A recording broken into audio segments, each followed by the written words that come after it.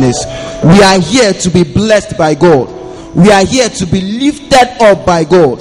And now, if actually you know deep down in your heart you want God to touch you by his word, that is going to cause a revival in your life, that is going to cause a revival in your family, church, I want you just to do one thing for me. I want you to do one thing for me, and this thing is just to clap for Jesus.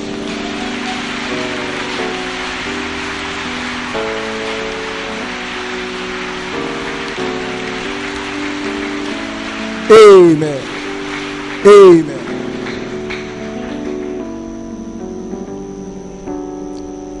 Amen. Now, we the youth contenders, we are here to speak about something we need to know about salvation. We've always been hearing about salvation of your soul, but it's deeper than we think. Is deeper than we see, because a natural mind cannot understand spiritual things. Amen, church. Amen. So it is time for us to go deeper in the word concerning salvation. According to the book of Titus chapter 2 verse 11, it is written that the grace of God that bringeth salvation has appeared to all men. That's right. That grace of God that brings salvation has appeared to all men. The gospel has moved around the world. Even a little child knows John 3:16. They know right. John 3:16. For God so loved the world, he sent his one and only begotten son, that whosoever believeth in him shall not perish, but have eternal life. A little child knows that. Everybody knows that. But it is not everybody that is a partaker of that grace. It is not everybody that is a partaker of that gospel. It is not everybody that is benefiting from this gospel. There is a reason. Why is it that some people reject the truth? Why is it that some people fight against the truth? Why the other people die for the truth? The other people are persecuted for the truth. There is a reason. So clap over the contenders. Amen. Now, why do some people, why are they partakers of that grace? Now, according to the book of Romans chapter 8 verse 28, he said, and we know that all things work together for good to them that love God, to them who are the called according to his purpose. Now, to them that love God, how do you love your God? The Lord Jesus Christ gave us a perfect example. He told us in the book of Matthew chapter 22 verse 37. He said, and he said unto him, thou shalt love the Lord thy God with all thy heart, with all thy soul, and with all thy might. Letting us know that you must love God with everything that you have. Now he said, and he that he called, and unto the called. Who are the called? Who are these people that are called? They are referred to as the elect in Matthew chapter 24 verse 24. And in 1 Peter chapter 2 verse 9, they are in 1 Peter chapter 1 verse 2, they are referred to as the elect according to the election, according to the foreknowledge of God, of God the Father. Now, what is the foreknowledge of God? It takes us to verse 29 of Romans chapter 8. He said, for whom he did foreknow, he did predestinate to be conformed into the image of his son, that Christ may be the firstborn among many brethren. Now, church, contenders. Now, church, who are those that are called? Now, these people that are called were called through what? Through the foreknowledge of God. What is the foreknowledge of God? This is the attribute of God that makes him knows the end from the beginning. Remember, he told Jeremiah in Jeremiah chapter 1 verse 5, he said, I formed thee in the belly. He said, I knew thee. And before that came forth, I sanctified thee and ordained thee a prophet. Now, how did he know that Jeremiah was in the womb? Through the foreknowledge. Now, that is why he said in the book of Malachi chapter 1 verse 3, he tells us, he said, Jacob I have loved, but Esau I hate, before they were born. Why? Through his foreknowledge, he knew that Esau would give up the birthright for mere porridge. But Jacob will do anything to get that birthright. Through his foreknowledge. To the Lord Jesus. Through his foreknowledge. That is why he said in the book of 2 Thessalonians chapter 2 verse 13, He said, but we ought to give thanks always to God, brethren, beloved of the Lord, because God has chosen you from the beginning, that you should be called unto salvation according to the sanctification of the Spirit and belief of the truth. And 2 Timothy chapter 1 verse 9 tells us, he said, who has called us, who has saved us, who has called us with a holy calling, not with our works, but according to his purpose and grace, which was given us in Jesus before the world began. That is to tell you that these people that were called were chosen before the foundation of the world. Ephesians chapter 1 verse 4, it tells us, he said, according as he has chosen us in him before the foundation of the world, that we should be holy and without blame before him in love. Amen, church. That is why Peter tells us in 2 Peter chapter 1 verse 9. In 2 Peter chapter 2 verse 9, he tells us, he said, we are a chosen generation. He said, a peculiar people. He said, a holy nation, a royal priesthood. Amen, church. Now, so we hear some pastor tells us that what? They take this prayer point. They say, Father, cancel their name from the book of death and write it in the book of life. But that book has been written before the foundation of the world. How do I know? He said the foundation of God standeth sure. 2 Timothy chapter 2 verse 19. The foundation of God standeth sure, having this seal, the Lord knoweth them that are his. Let those that name the name of the Lord depart from iniquity. Now these people that were chosen, who are they? Now these people that are predestinated, these people that are predestinated to make it, who are they? They are what? The children of promise. Amen, church. Now, according to the book of Galatians chapter 4, they are referred to as what? As the children of God. Now, these children of God were an offspring of the sons of God. Now, when you talk about the sons of God, they are different, quite different from the children of God. There is a difference. Now, the sons of God started from the book of what? Genesis chapter 1 from 26 to 27 down to Genesis chapter 5 and 6. Now, we see this. So God said, let us make man in our image after our own likeness. And God made man that way. Amen, church. He made man sons of God. Now, these sons of God, what made them sons is that they had authority. They had power. They were given dominion, and they were meant to look after the earth. Amen. That is what makes them sons. There's a difference between sons and children. But now these sons of God had authority. Now, I want to make you understand something. That a lot of people have argued, who are the sons of God? Some people say that they are angels that come down from heaven to sleep with the daughters of men. No, that is wrong. Although we know that the word sons of God was derived from a Hebrew word, which is Bnai Elohim, meaning the sons of God. We know that for sure. But they are not angels. Why? We have to take it line upon line, precept upon precept, a little here and a little there. Now, we clap your hands for you contenders. That's right. Now, we have the modern translation of the Bible. Now, this modern translation have been in existence since the 17th century, since this 18th century. But they had other translations that have been used during the days of the apostles. They have their own translation of the Bible in their own language. We use KJV, we see NIV, we see various translations now. Men bring out translation to suit their own doctrine. For example, we have NIV. There's one secret I want to reveal to you. The man that wrote that Bible is HarperCollins. Now, that is why we should be careful with the scriptures we use. We should be careful with the Bible we read.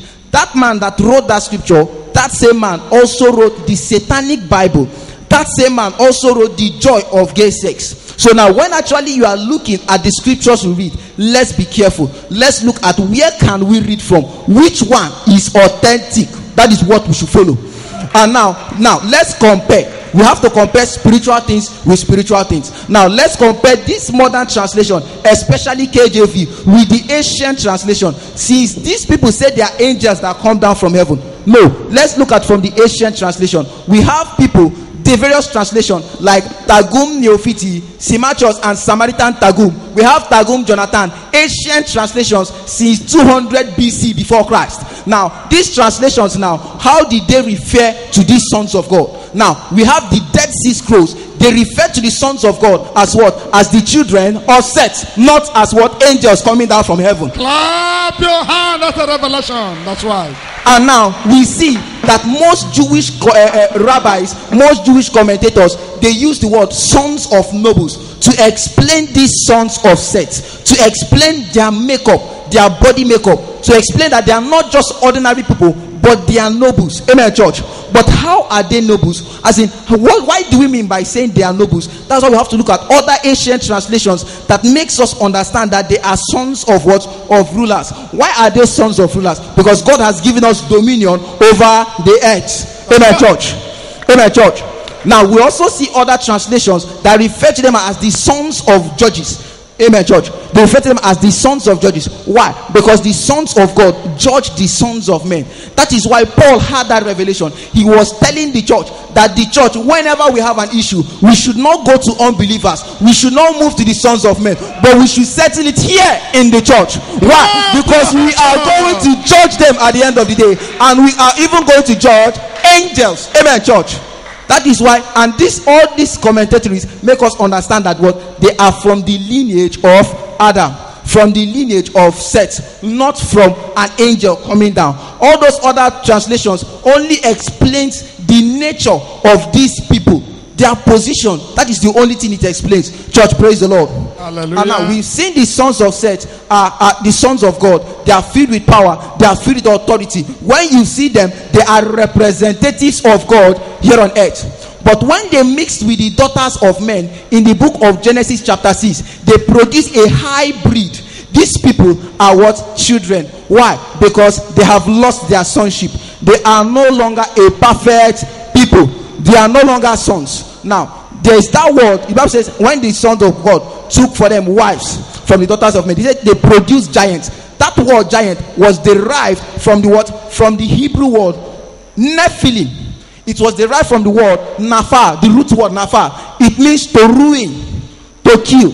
In other words, those giants were what? Ruined sons of God. They've lost their sonship. Amen, church. Now, since they lost their sonship, they now became children. They are now worldly. They can now be tempted anyhow by Satan. They are now tossed to and fro. And that is why God has given us a promise. And now the children of God, we are looking forward to once more become sons of God. And that was why the Lord Jesus Christ was sent, that he might destroy the works of the devil. Amen, church. Now when he came, he made us sons. He made us sons. We are now adopted as what? As fellow heirs of what? Of God, of the Son of God. Church, praise the Lord. Hallelujah. Now this is the transition of what? Of the sons of God. Amen, church. So that is the Son of God. The sons of God are not angels coming down giving birth to children. No, but the sons of God are the children of God, the lineage of Adam. Then when they fell, they became children, no longer sons. And when the Lord Jesus Christ came back, he brought us back. He took us unto restoration. And now you can proudly say, I am a son of God. That is why it is written that what? Signs shall follow them that believe. Amen, church. That is why it is written that we are seated in Christ above all principalities, above all powers. That is why you can say unto the mountain, be thou removed, and it shall be done. Why? Because we are now restored as sons and daughters of God. Now, which other reason shall we say that these angels are not sons of God? Now, let's look into the book of Hebrews chapter 1 verse 5. Unto which of the angels said he at any time, thou art my son, this day have I begotten thee? And said he again, I will be to thee a father, and you to me a son. None of them. That is to tell you that is error. Now, for you to be a son of God, a restored son of God, a reconciled son of God, you have to walk through the 3 stages of grace. They are called the 3 works of grace. Clap your hand to the youth contenders.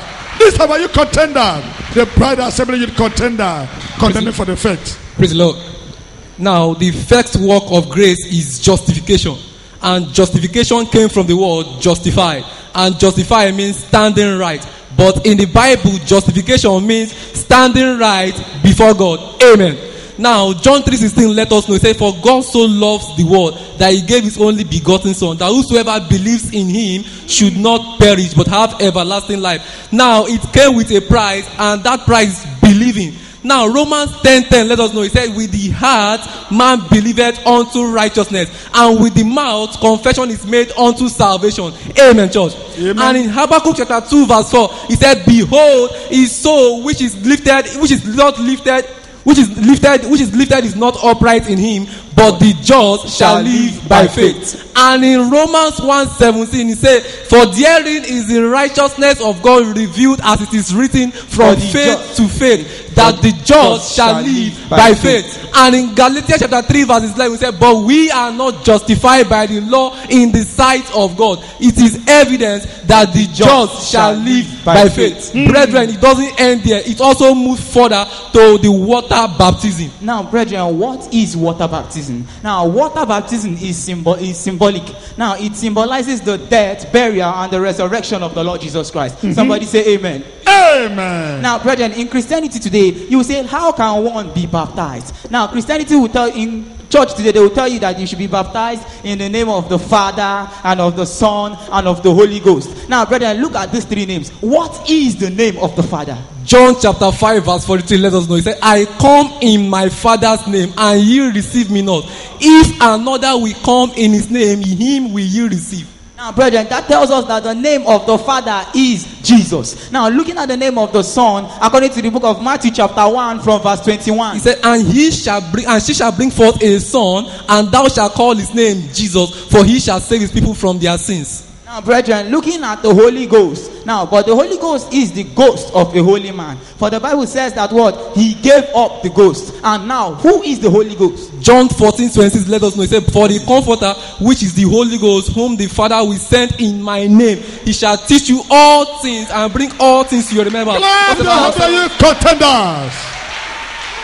That's right. Which tells us that the name of the Holy Ghost is the Lord Jesus. Now, for example, my brother here is David. Now, at home, he is known as David. Now, in his shop, he is known as Baba 70. Now, in the church, he is known as 1 gig. Now, brethren, does that make him three different Davids? No, he still make him the same David one and all. Now, it is a controversy in Christianity. But now, Apostle Paul said something in the book of what? In the book of Acts chapter 2 from verse 38. He said, repent and be baptized, every one of you, in the name of the Lord Jesus Christ. Clap your hand, church. That's how you contenders. Carry on. Amen. And he said you should be baptized in the name of the Lord Jesus Christ. My emphasis is the name of the Lord Jesus Christ. So which means if you have not been baptized in the name of the Lord Jesus Christ, go and be baptized in the name of the Lord Jesus Christ. Now, brethren, the work of grace did not just end in justification. It moved further to sanctification. And what is sanctification? Sanctification is a continual process. Now, James called the word of God a mirror. Brethren, if you wake up in the morning, a mirror shows you your reflection. That is why in the book of Psalm 119 verse 11, he said, thy word have I hidden in my heart, that I might not sin against thee. And Psalm 119 verse 130, he said, the entrance of thy word giveth light, and it giveth understanding unto the simple. And Psalm 119 verse 105 said, thy word is a light unto my feet and a light unto my path. And Ephesians chapter 5 verse 26 let us know that he might sanctify and cleanse you with the washing of water by the word. And in the book of John chapter 15 from verse 3 said, now you are clean through the word I have spoken unto you. And John 17:17 let us know, sanctify them through thy truth, for thy word is truth. Now, brethren, all these things are sanctification. The word of God will cut you and sanctify you day by day. It will correct you day by day. That is why Hebrews chapter 4 from verse 12 says, the word of God is quick and powerful and sharper than any two-edged sword, piercing even to the dividing of the asunder of the soul and spirit, and of the joint and marrow, and is a discerner of the thought and intent of the heart. Now, brethren, to remind you that the word of God is going to cut away, correct you everywhere in your day-to-day activities. Now, brethren, the work of grace did not just stop in sanctification. It took a step further, and that step is the baptism of the Holy Ghost. And what is the baptism of the Holy Ghost? Now, in the book in the book of Acts chapter 1 from verse 8. And you shall receive power after the Holy Ghost is come upon you, and you shall be a witness unto me both in Jerusalem, in Judea, and unto Samaria, and unto the uttermost part of the earth. Now, brethren, my emphasis is you shall be a witness. Now, how will you witness Christ? It is by the life that you live. Because William Abraham said something. He said, don't preach me a sermon. He said, leave me a sermon. And the Bible said, by their fruits you shall know them. Galatians 5 verse 22 lets us know. Said, and the fruit of the Spirit is love, joy, peace, long-suffering, gentleness, goodness, faith, meekness, temperance. Against such there is no law. Now, brethren, when all these things are in you, you are Christ-like. Now, when you are Christ-like, you are a Christian. And when you are a Christian, John chapter 1 verse 12 said something. He said, as many that received them, to them he gave power to become the sons of God. And 1 Corinthians chapter 2 verse 4, he said, my speech and my word are not with the enticing word of man wisdom, but with the demonstration of the Spirit and of power. And Ephesians 4 verse 30 lets us know. He said, grieve not the Holy Ghost, whereby ye are sealed unto the day of redemption. Now, brethren, when you are sealed unto the day of redemption, now this will take us to glorification. Now, many people will tell you glorification is when you receive the Holy Ghost. No, glorification is when your mortal body is being transformed to immortality. Now, when your mortal body is being transformed to immortality, you have just been glorified. Now, brethren, when you have just been glorified, all these things are the three works of grace. Now, brethren, to also remind you that sanctification is a continual process till the rapture will come. Now, brethren, when all these things are complete, these are the three works of grace. Then clap your hand, church. Clap your hand to the Lord Jesus for the grace upon our youth contenders. Carry on. Amen, George.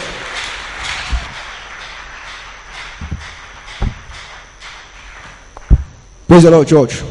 Now, when we look at what they've discussed about, we've seen that who are these people that are predestinated? They are the children of God to be what? To be transformed to the sons of God. Now, that is that we've talked about that. And for you to be transformed now, you are predestinated. Now, predestination involves, it involves a process, and that is what they've talked about. The three works of grace. Before you are now finally transformed back to sonship, it involves three works of grace. First of all, you must be justified. Secondly, you must be sanctified. And finally, you must receive the baptism of the Holy Ghost. Now, aside from this, these are the people that are predestinated unto eternal life, the seeds of God. But now, what of those that are predestinated unto eternal condemnation? Because Jude talked about it in the book of that Jude in verse 4. He said, certain men have crept in unawares before of old, and were ordained unto what? Condemnation. In other words, before of old, they were already ordained to condemnation. Now, why were these people ordained to condemnation? In verse 10, they were referred to as brute beasts. Now, the Lord Jesus Christ make us understand the kind of people they are. He called them, O ye serpents. Amen, church. Amen, church. Amen. It is the serpent that is predestinated to go to eternal condemnation. Now, first of all, many of us don't understand who the serpent is. Now, let's come back to the book of Genesis. Genesis chapter 3. Amen. When we are going to see that the serpent in verse 1, you see that, and the serpent was more subtle than any beast in the field. Now, the issue now is who is the serpent. Now, from the characteristic of the serpent, from the nature, you know that what actually the identity of the serpent. Amen, church. Now, it's only that the serpent was more subtle. What does it mean to be subtle? It means to be cunning. Now, when you say somebody is cunning, it means it involves a high level of reasoning. Amen, church. It involves a high level of reasoning. That's right. Sharp reasoning. He's a fast thinker, making us understand that the serpent is a thinking being. That is the only thing that separates man from animals. That makes us understand that the serpent is a man.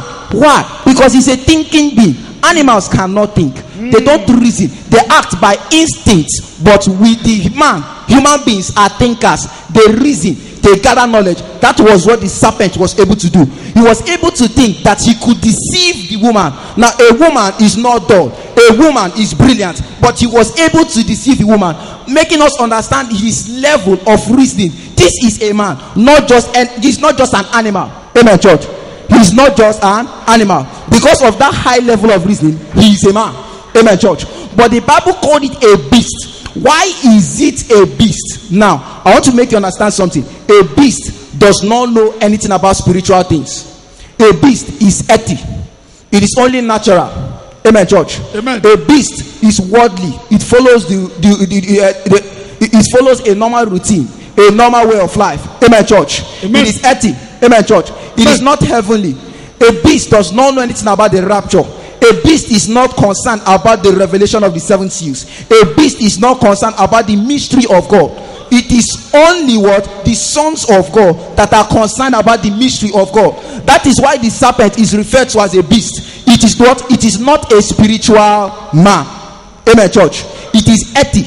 Now, I want to make you understand something. It came from beneath. But when you are talking about the Son of God, that is Adam, he came from above. Why? Because it is written that Adam was made in the image and likeness of God. That is why we say the serpent is a beast. He was not made in the image and likeness of God. He's a beast. He is not a spiritual person. He's a beast. He is not somebody that looks at the revelation mystery of God. That is why we say he's a beast. He is earthly. He is worldly. But the sons of God are heavenly. So from this phrase, we understand now that the serpent is an earthbound man. Earthborn man. Amen, church. Amen. Earthborn. Amen. Now, the serpent seed they have come into the race of mankind through Eve. Why? Because Eve was first called a woman before she became Eve. Eve meaning the mother of all living. She is the mother of the sons of God here on earth, and she's the mother of the serpent seed here on earth. Hey. Amen, church. Now, when we are looking at these seeds now, these two seeds, the seed of the serpent. Now, the reason why the serpent is predestinated to hellfire is because their father, the serpent, is meant to die. He is earthy. Heaven and earth will pass away. So the serpent was earthy. Amen, church. So they were meant to pass away. They cannot be eternal. Why? Because it is only the seed of God. It is only the children of God that had the life of God in them will have eternal life. Church, God bless you. Clap your hands to you, contender. Oh, this clapping up is not enough. Nah, please. If you are a defy, clap your hands to you, contenders.